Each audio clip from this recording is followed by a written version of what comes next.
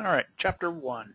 Chapter 1 in our Advanced EMT book starts the introductory, or what is often referred to as the preparatory section of the AEMT course. A lot of this in this first section is honestly going to be review. Some of it is expanded upon a little more from your EMT class, but nonetheless, as much as it may seem it's kind of a boring topic, a lot of this base material that you get has to be ingrained in your practice on a daily basis.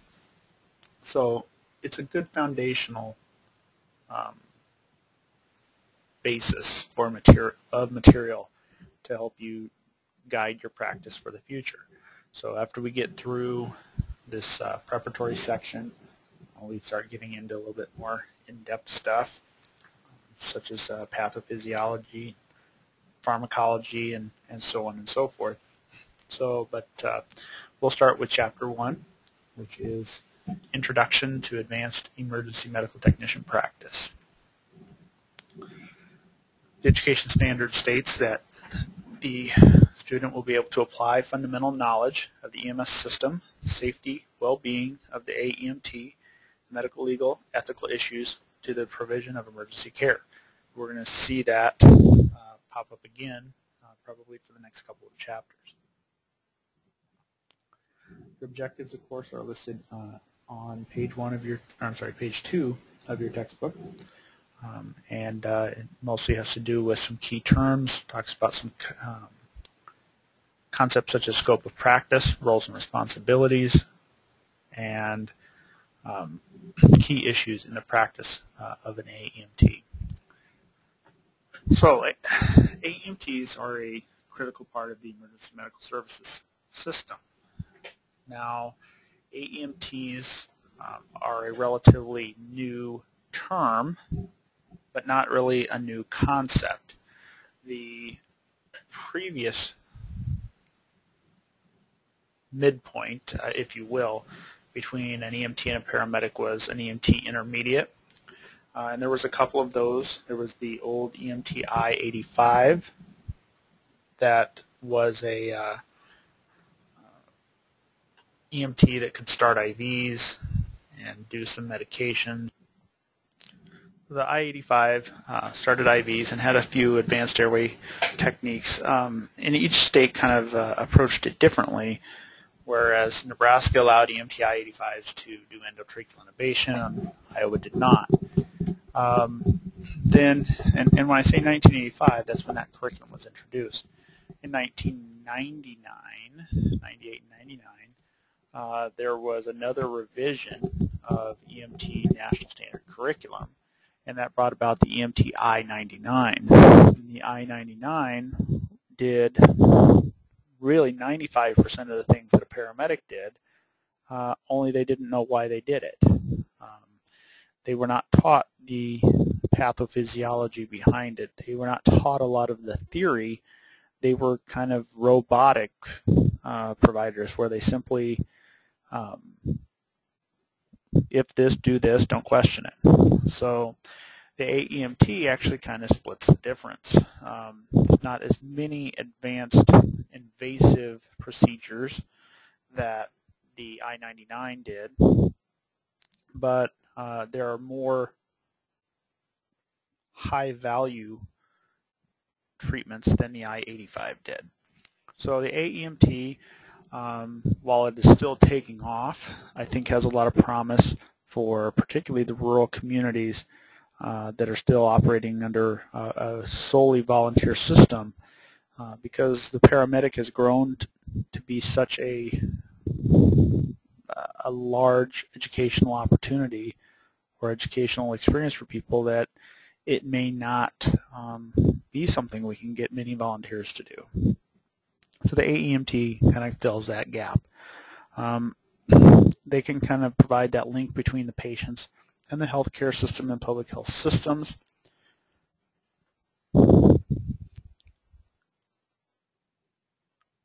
So EMS systems are developed to provide life-saving care and emergency transport to critically ill and injured patients.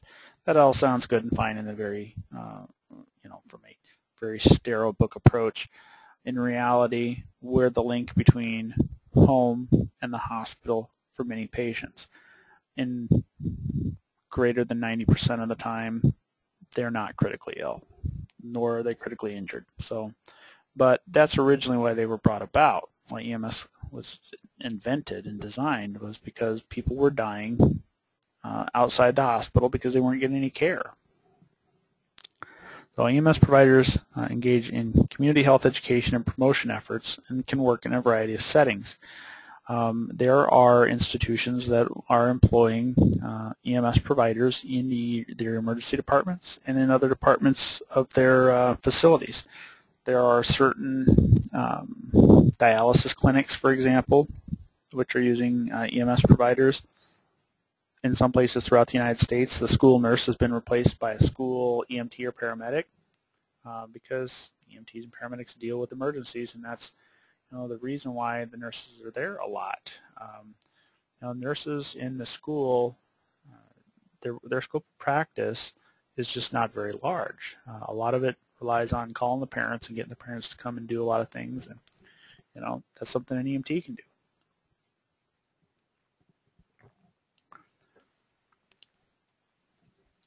So EMS knowledge is defined by a number of documents published by NHTSA. If you're interested in these documents, they're rather dry, but they're really the driving force behind many of the materials that you get. You can go to ems.gov, which is the national NHTSA website, and look up education. Education under there, you'll find these three documents: the core content, the scope of practice, the educational standards. You'll also find instructional guidelines for the respective levels.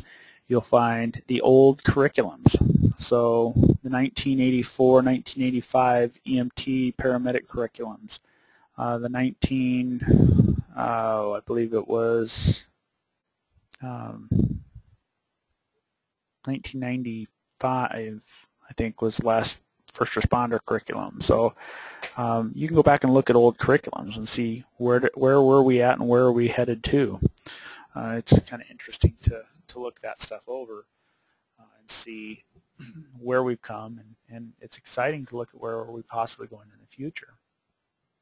EMS is going to be incorporated more and more and more into healthcare systems, more and more into the public health systems. We're kind of leaving some of our, we'll call them quote-unquote roots with the fire department, because the reason that the fire department didn't want EMS, the fire service didn't want EMS originally, when the funeral homes were told you're getting out of the business because it's a conflict of interest. The fire didn't want EMS, but they got EMS kind of forced on them in many cases because they had trucks with red lights and sirens, and that's what EMS needed. At least that's what they thought at the time. And since that time, we've come to grow more to the healthcare side and much further away from the public health side, or from the public safety side of things. So we'll never be completely away from public safety and completely in healthcare. I think neither side wants to fully embrace us, but we fill the gap. So talking about working in a variety of settings, there are courses now you can take to become a bicycle medic. Not that it changes your medicine a lot, it just changes your tactics and your response. There are so many different opportunities available to EMS providers these days, whether you're talking, you're on the bike team. When I was just recently out in Denver, Colorado, in their airport, they have a guy on a little modified utility vehicle, kind of like a gator, if you will, that drives around in the airport. He has all kinds of equipment on his truck. He's part of the Denver paramedics, and he's the first responder for the entire Denver airport. So whether you're working in a hospital setting, maybe you're working in some other sort of clinical setting, schools, there's and it goes on and on. Interfacility transports, critical care transports, tactical settings where you're working with SWAT teams, law enforcement SWAT teams, maybe even wilderness.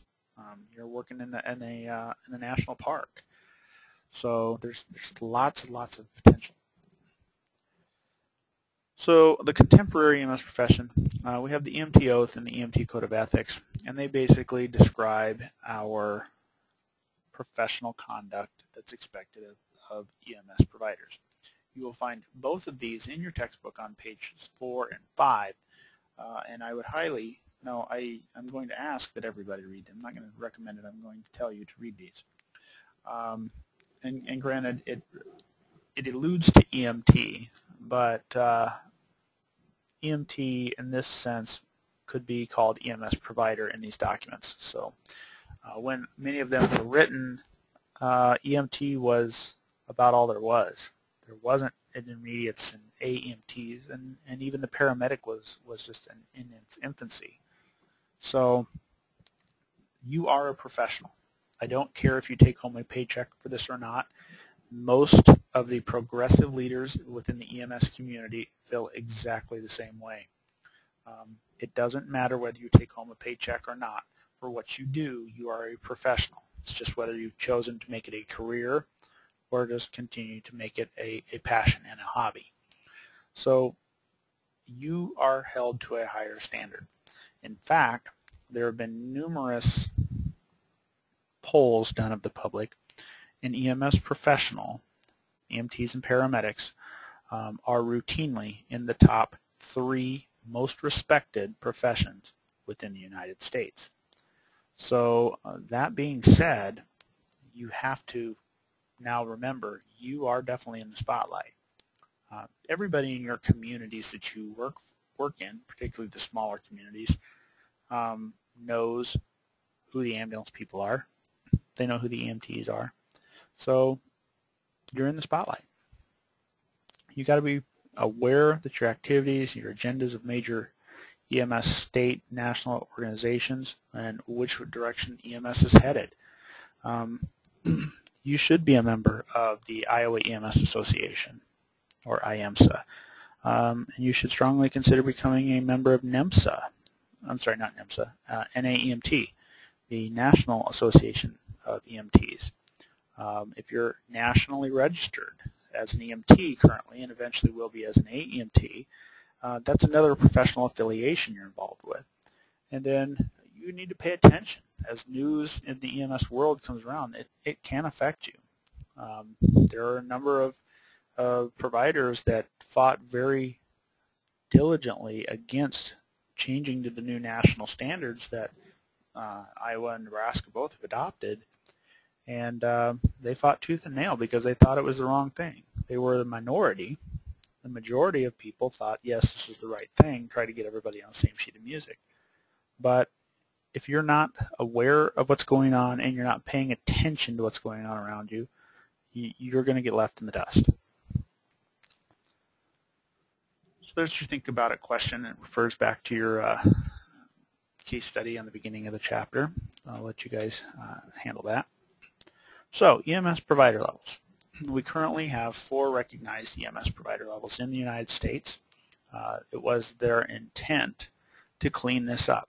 Prior to the new National Scope of Practice that came out, which is, holy cow, that's got to be 15 years old almost, there was 47 different levels of EMS provider in the United States. 47.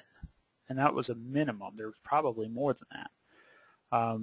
Depending on whatever they were allowed to do and whatever they were called. So in one state you might have been a cardiac technician, in another you might have been a mobile intensive care paramedic, you might have been a mobile intensive care tech, you might be there was all kinds of different steps. Even Iowa and Nebraska with their EMTIs prior to the advent of the I-99, an I-85 in Nebraska intubated, I-85 in Iowa did not. So there was a big flaw with that current system. There was no reciprocity. The reciprocity was very difficult for you to go from state A to state B because nobody's standards were the same. So they've gone and developed the basement standard is the same. So everybody is expected to be trained to the basic EMR, EMT, AEMT standard, and then the states have the opportunity to then expand upon it, preferably after they become licensed. So they may be able to tack on an endorsement for you to do more stuff. So our 4 nationally recognized levels currently are the emergency medical responder, the emergency medical technician, the advanced emergency medical technician, and the paramedic. So EMRs train in very basic skills. They use minimal equipment. They have basic first aid measures. They can do some of the critically life-saving techniques, CPRs, AEDs, some airway management items, bleeding control, shock management. And they perform very simple assessments just to help them identify and manage life threats. While this isn't a completely true statement, if you think about it this way, think about EMRs do the primary assessment to identify and treat the life threats, because that's the purpose of the primary assessment. They do a little more beyond that, but think of it as kind of that model. EMRs also can use basic airway management, things such as oral airways. They can do ventilation with a bag valve mask, CPR, AED, of course, and methods of bleeding control. They're trained to recognize injuries and illness that are injuries that require mobilization, although in most places they do not immobilize unless they've had some tacked on additional. Training is roughly 48 to 60 hours depending on the organization offering it. Some states probably do have a minimum number of hours. A lot of states do not. They've really said it's up to the training agency or training program to design the curriculum and then implement that so they can meet the standards and the requirements. So it's not a cut and dry 48 hours or 50 hours or 60 hours. It used to be that the EMT class was 110 hours, and that was it. The original EMT class was 81 hours, and slowly that's grown because there's just more expected out of an EMT. Emergency medical technicians, or EMTs, they provide emergency medical care and transport. That's the key there, is transport. Now granted, I'll give you an example of where a state has raised the bar a little bit post-education. In Nebraska, an EMR, after they're licensed and have taken and completed the National Registry, can go on and take an additional course that will allow them to transport patients in rare situations. So if you went strictly by national standard, that would be a no-no. But we recognize in Nebraska that occasionally an EMT just might not show up.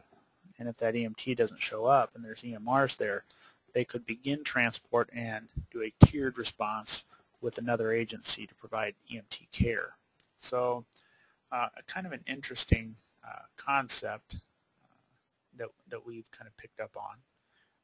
But there's some states that have gotten some creative things they've done. EMTs also use basic equipment supplied on a standard ambulance. They play a large variety of roles in EMS systems.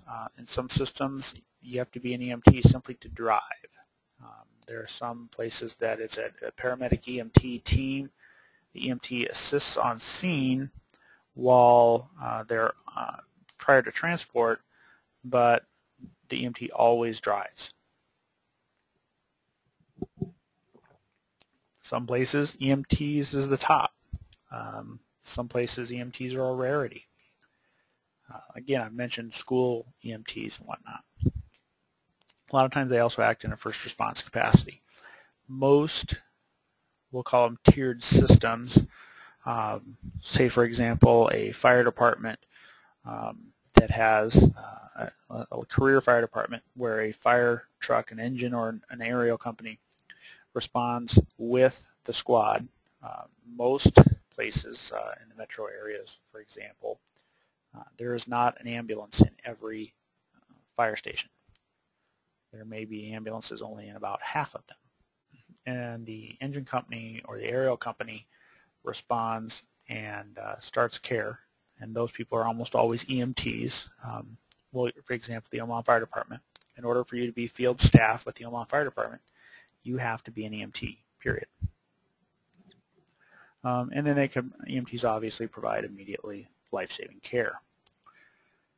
They can provide primary transport. They can work in the community. They can work on ambulances. They may partner at the same level or work up. They do assessments, and training takes roughly 150 to 190 hours now, and that includes a clinical field experience depending on the state. So that includes that in there. Yes, it's grown a little bit from the 81-hour days. Advanced EMTs, this is where you guys are all hoping to be. Obviously, all of the skills of the EMR in the EMT and a limited number of ALS interventions, such as initiating IVs, some other blind airways beyond that of the King. So basically the dual lumen airways, such as a combi tube, some tracheal bronchial suctioning, some IOs, and a number of medications. And they have to practice within the scope of practice approved by the state and the EMS service medical director. We'll talk more about scope of practice eventually. Advanced EMTs must either have completed an EMT training or it must be incorporated into the program. So in most states, EMT is a prerequisite to advanced EMT. I don't think many states have jumped on board saying we're going to let you go from nobody to AEMT straight through. I'm not saying that's always going to be that way. I think there's the potential for people to skip EMT and go directly to AEMT. The training requires 150 to 250 hours beyond that of the EMT training. And included in that time, of course, is your clinical field. So, in fact, at least half of that's probably pretty close to clinical field. And then you have paramedics. Paramedics, allied healthcare professional who provide complex assessment and interventions for critical and emergent patients. They have a complex understanding of anatomy, physiology, pathophys, treatment modalities. We're going to just start to dabble a little bit into those concepts in this course. Paramedics take it to the nth degree. Paramedic education is no longer about cookbook medicine. It's all about evidence-based. Education programs are often based in institutions of higher education. So almost all, not all, but almost all, are now affiliated with a college of some way, shape, or form. And then there's a body called the Commission on the Accreditation of EMS Programs, or EMS education programs, that accredits paramedic education programs. If you decide to go on to paramedic, you have to graduate from a COA EMSP accredited program, or you are not eligible to take the national registry. And 46 of the 50 states require national registry for initial licensure. So it behooves you to go to a COA accredited program. Programs range from 1,000, I think 1,500 hours is pretty low, probably 1,000 to 2,000 or 1,000 to 2,500 beyond that of the EMT level. So it's an intense education. It's no longer a couple nights a week sitting around the fire station and chewing the fat. Paramedic education become an education, and a lot of them require more than just going to paramedic class. They require going to A&P, maybe English, math, and social sciences of some sort. So there's more to it. So here's another think about it for us. A tour bus motor vehicle crash or collision has occurred in our jurisdiction. resulting in multiple injuries and possible fatalities, and what levels of EMS responders are likely to be on scene. And then, of course, remembering that these responders must work together. That's really something that I think you should focus your attention on for your local community, because it's going to be different from every location. So before I move on, we'll talk. I'll brush you up on some terminology change. The EMR formerly was known as the first responder.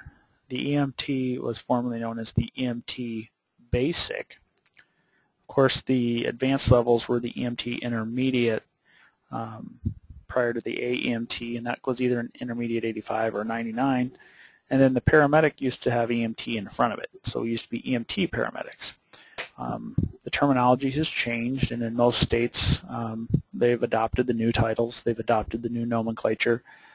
So while it is going to be a tough habit to break, you got to remember that a title has a certain meaning behind it, and if we use them lightly, there can create some confusion. So, roles and responsibilities of the AEMT. So, what is really a lot of your job? So, we obviously have a huge number of tasks that we have to consider every day. The example they're showing here in the book, or I'm sorry, on the screen, is checking to make sure your vehicle is ready to go, and that's really so critical, because if we're not ready to roll and something happens, who's to blame? It's the people who rolled out and who were the ones that were ill prepared to respond to this call. Additionally, each state defines the scope of practice of their licensed EMS personnel, and that scope of practice is the ceiling for what an EMT or an AEMT or paramedic or EMR does, so that your physician medical director cannot, in most cases, extend privileges and say, well, I don't care what the state says, I want you guys to do this, because by law, they're not allowed to do that. So working within your scope of practice, of course, is your responsibility. Off of standing orders or verbal orders, protocols, those sorts of things, that's what we commonly think of as what we do. But there's so much more to it than that. Being ready to respond. Is the vehicle in good repair? Has it been checked out? Do we have the appropriate supplies? Do we have charged batteries in our monitor? Do we have a suction canister in our portable suction? Safety. Of course, safety continues to pop up in probably every chapter in this textbook. But safety, we're responsible for our own safety, our coworkers, our patients, and then finally others. So it's kind of everyone for themselves initially, and once we're safe, we extend that on to then our coworkers, our patients, and then bystanders and others. It's important that we adhere to safe practices when administering medication or any other treatment for that matter. Medications tend to have a few more potential side effects, but that's not to say that doing a spinal immobilization isn't potentially dangerous to our patients as well. We've got to be aware of ourselves when we're driving an emergency vehicle. Whether we're operating that motor vehicle with the lights and sirens on, or we are operating in just standard traffic mode. There's a huge number of medical errors per year, traffic crashes per year that end up killing patients, killing providers, and killing innocent bystanders. So safety has to remain our top priority and concern. Teamwork. Obviously, we have to be involved with teamwork. We have to work with other people. I like to joke, why do they call them paramedics? Because they come in pairs. Well, that's not exactly true all the time, but it illustrates the point. We don't do it alone. In fact, EMS is not just an ambulance. EMS includes bystanders and lay people doing something, dispatchers, first responders, EMRs, EMTs, all the way up through paramedics, helicopters, fire trucks of firefighters showing up and helping. Emergency rooms are all a part of EMS. So this is a bigger picture. It's not just us. And it's tough in this role, or the role model that we had for designing our systems often was a turf war. We mimicked a lot of the turf wars that some of our cohorts had. Don't cross the street. This is our district and that's your district. You stay out of our district or we're going to fight. And sometimes it actually did come down to that. There were actually fist fights when somebody crossed into somebody else's district to do something. Sad. It's very sad. But teamwork is critical. We don't have the teamwork, we're not going to get the job done. Imagine trying to work a cardiac arrest and drive the patient to the hospital all by yourself.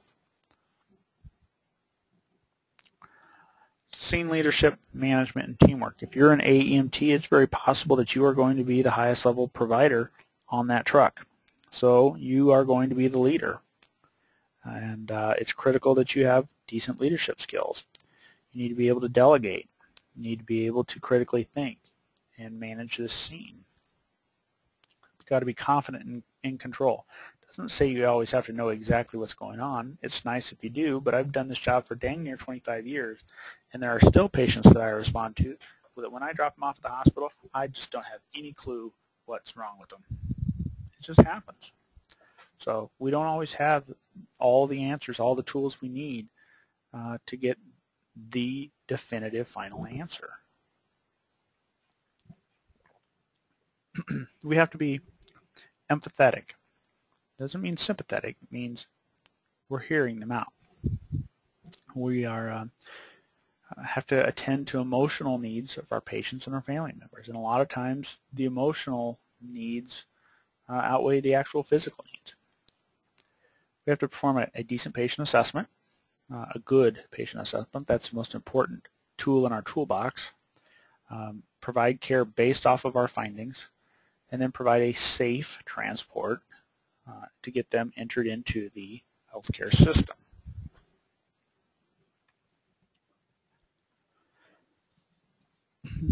We have patient management and assessment priorities and responsibilities. The ability to assess and manage patients with our variety of illnesses, from minor to critical, understanding that a lot of our patients really don't have significant problems. They may have problems. They may not have significant, immediately life-threatening issues.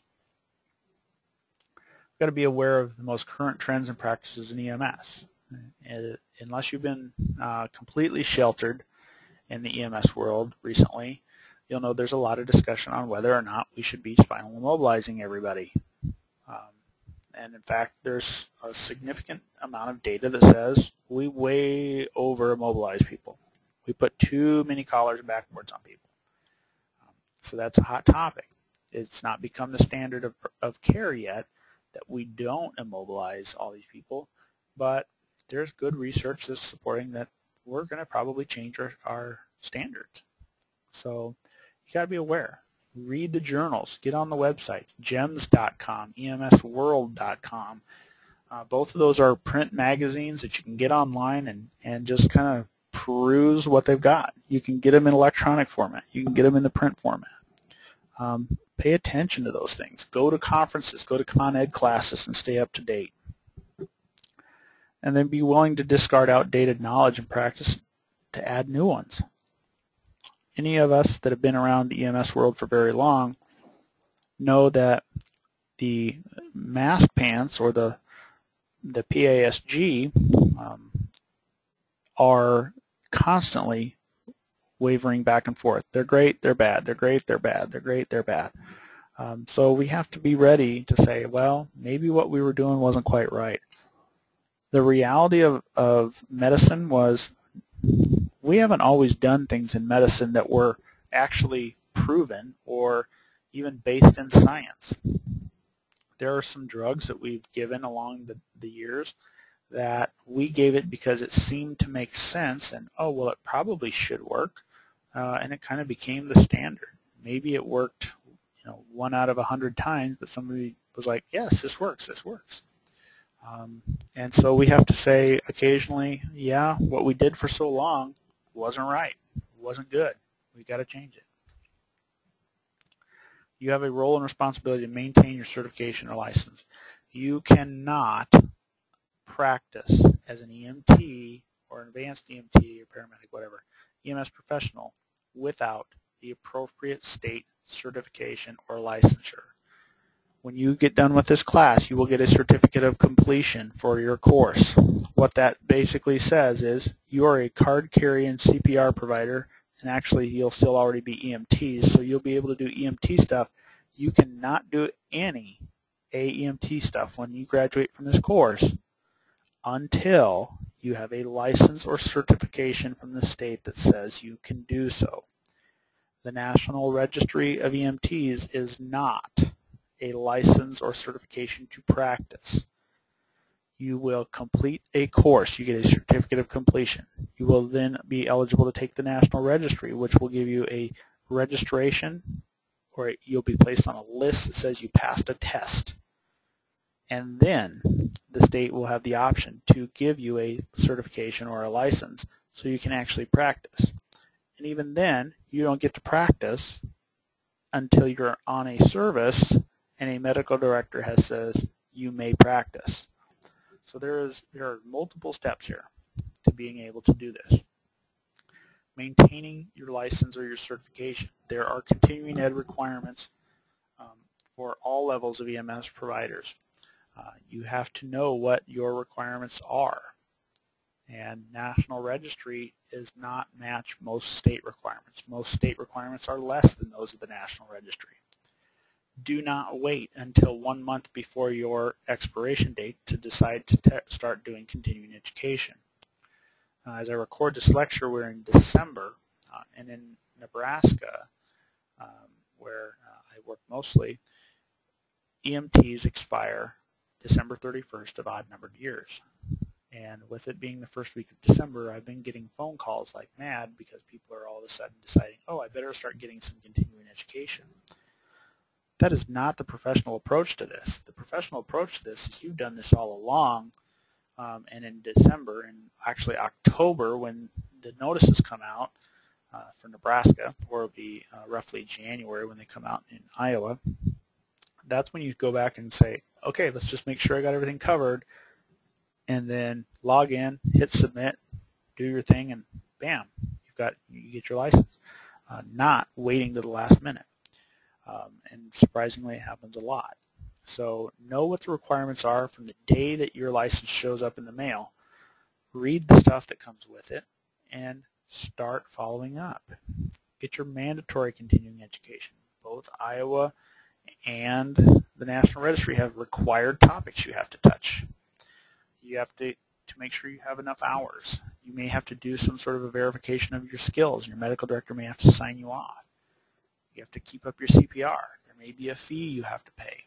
That's not all something that you should wait until the 11th hour to do. I literally, when I was program director in Iowa, at Iowa Western, had a provider call me, and in Iowa, everybody but EMRs expires March 31st of either 1 year or another. I had a gentleman call me at 4:30 in the afternoon on March 31st, 1 year, and he needed 4 hours of continuing education before midnight for him to maintain his license, or he was going to expire, and he wanted to know just what the heck I was going to do about it.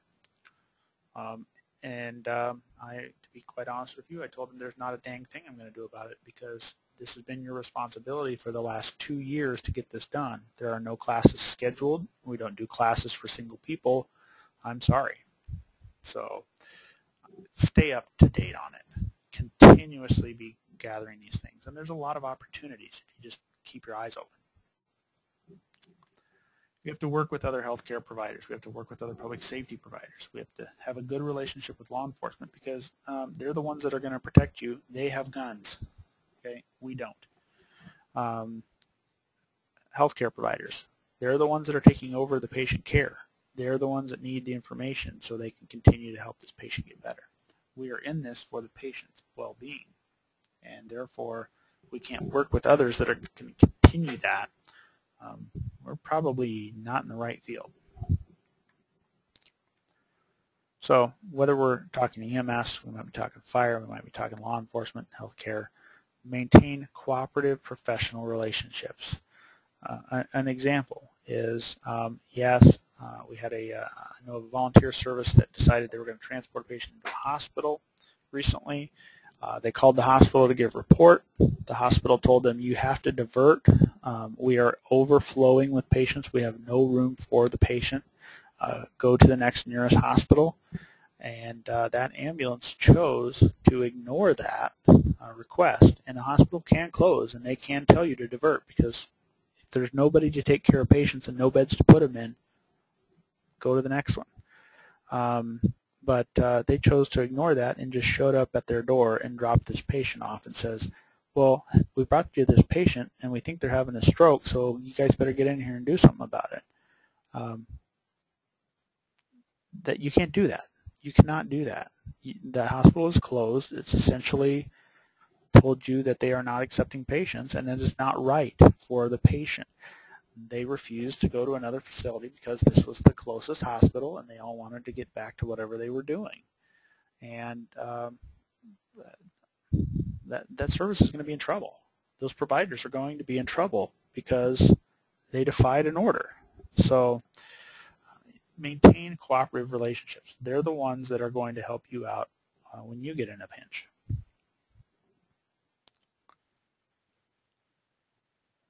All right. Other advanced EMT professional characteristics.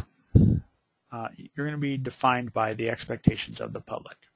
A lot of people think, well, I just define myself. It doesn't matter. You got to be realistic, and you have to look at what is it that we are judged on. So our appearance. Who is the majority of the patients that EMS deals with? The elderly population. And what do the elderly populations think about all this free expression? You know, it is my right to show off whatever I want to do and poke a hole in whatever I want and ink up whatever I want. The elderly don't have a good feeling for that. Now, right or wrong, our general public, our general population that uses our services the most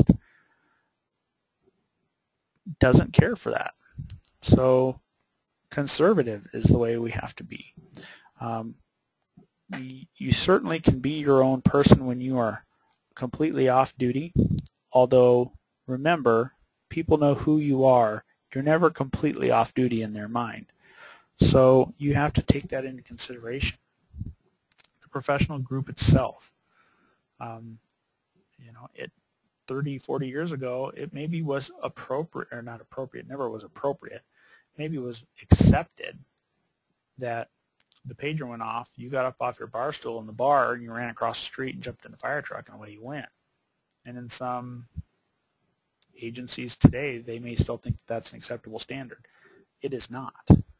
Our profession, the NAEMT, the AEMT, all those other professional bodies have said no, absolutely not. Even the IAFF has come out and said no. This is not acceptable. This is not how a professional acts. Other related professional groups, if we're constantly the one that's pissing off somebody else, that's going to taint their view of our profession as a whole, not just you as a person or your department. And the most visible way that patients and families can judge you is through your interactions. So if you show up on a scene and that patient has no medical knowledge, which most of our patients have limited to no medical knowledge, what is that patient going to remember from your interaction? Are they going to remember that you took an extra 10 seconds to put on a splint, or you had to change out the suction catheter? They're not going to remember that. They're going to remember the way that you made them feel. Were you respectful to them? Did you comfort them? That's what they know. They know how they were treated. They may not know the specifics of the treatment that you did, but they know how you made them feel as a person.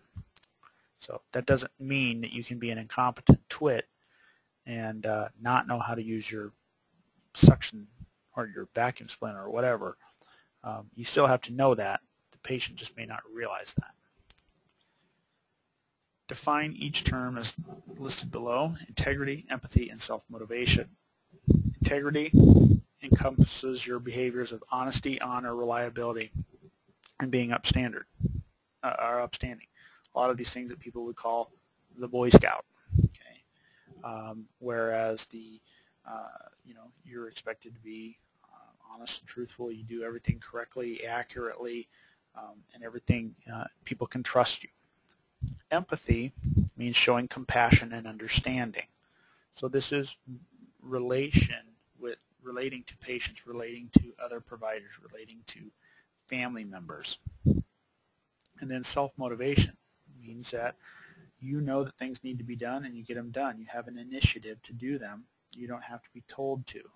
My best partners I've ever worked with, I never had to tell them to do a single thing. After working with them a few times, they just knew and they did it. So self-motivation. Not to mention, there's not always somebody standing above us in EMS cracking the whip telling us do this, do that. A lot of times we have to do it on our own. Appearance and demeanor are critical elements of professionalism. We are going to be judged on those sorts of things. Do you come to work clean? Do you come to work presentable? Is your shirt wrinkled? Is your pants ripped out? Do you have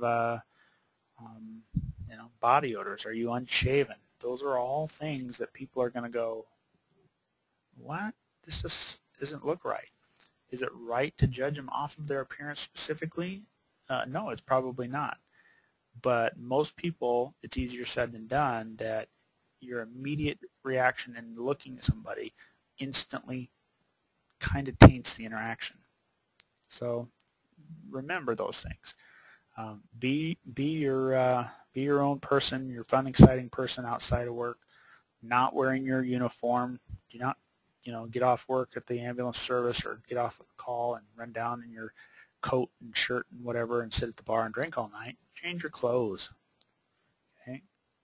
It helps protect the profession. Why do we wear uniforms? Well, we are in a pseudo-military organization, basically. We have kind of rigid standards. We have specific expectations, and we are in a position of authority. So oftentimes the uniform helps support that. Not to mention, we're easier to identify that we're the ones that are supposed to be there. Now, granted, when we put the volunteer spin on this, it may not be as easy to have people look spit-shined all the time because they maybe are coming from their job and maybe they work outside, maybe they work, maybe they're a mechanic. I mean, there's all kinds of maybes and what-ifs that get thrown in there. But there are opportunities to throw a coat over or a jacket or a vest or something that kind of helps clean it up, kind of bring the presentation together. And if you're wearing you may be a mechanic, but if you're wearing your gloves, hopefully they're not going to see that your hands are all filthy. So a couple other terms there: self-confident versus self-confidence. Self-confidence, being self-confident means that you have a reasonable and realistic faith in your ability, whereas self-confidence is displayed through your poise, your calm, and your control. They roll together. They really do. They roll together. This is basically putting on that, you put on your Superman suit, and you become, you're ready to go. You're ready to take the world by the horns, and you have faith in yourself that you can do this as well.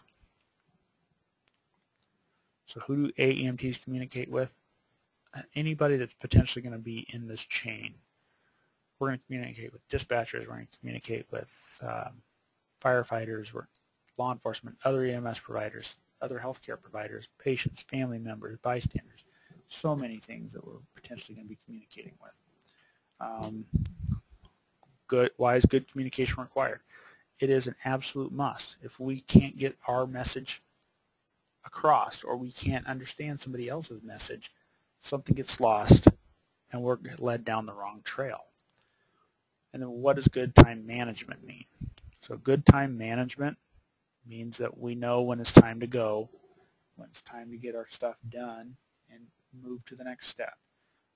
Prioritize what we need to get done. Sometimes, we know, oh, this patient has been thrown out of a car, but look at their broken arm. I really have to splint that. They're unconscious, they're not breathing well, but I've got to splint that before we can go. No. Good time management says this patient needs a surgeon's knife, and even though that patient has a broken arm, we can splint that, quote unquote, with a backboard. Get them loaded, get them to the hospital. Their broken arm will get fixed later. We need to worry about that leaking aorta in the middle of their chest.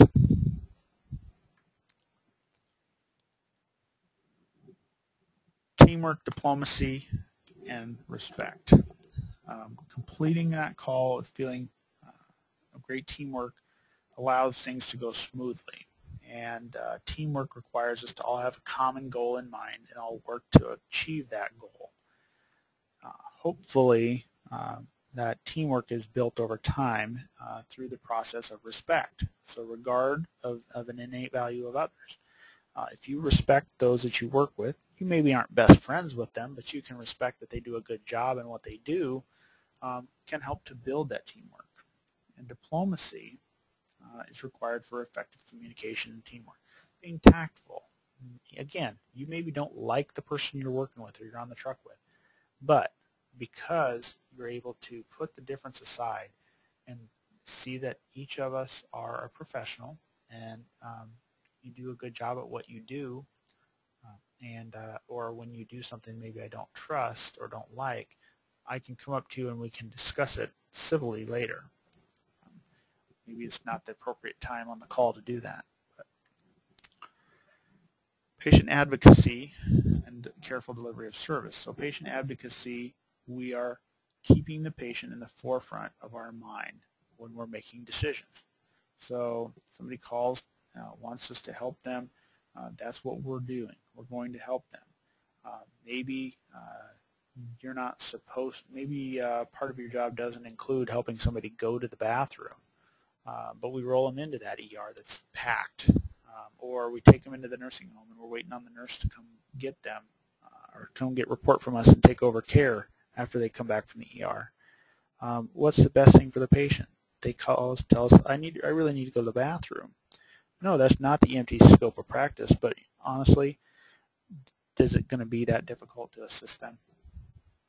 So that's patient advocacy. Maybe it's deciding, well, I have to make a decision on where to transport. I could transport to hospital A, or I could transport to hospital B, which is 5 minutes farther out. I really am at the end of my shift and I need to get off and get out of here, but this patient really needs the services at hospital B. And that patient advocacy is saying, I need to take them to the appropriate facility. Your careful delivery service, again, it's your professional character. Make sure that everything is ready to go and you're able to provide the best patient care possible. And then everything is prepared and you're able to perform to your maximum abilities.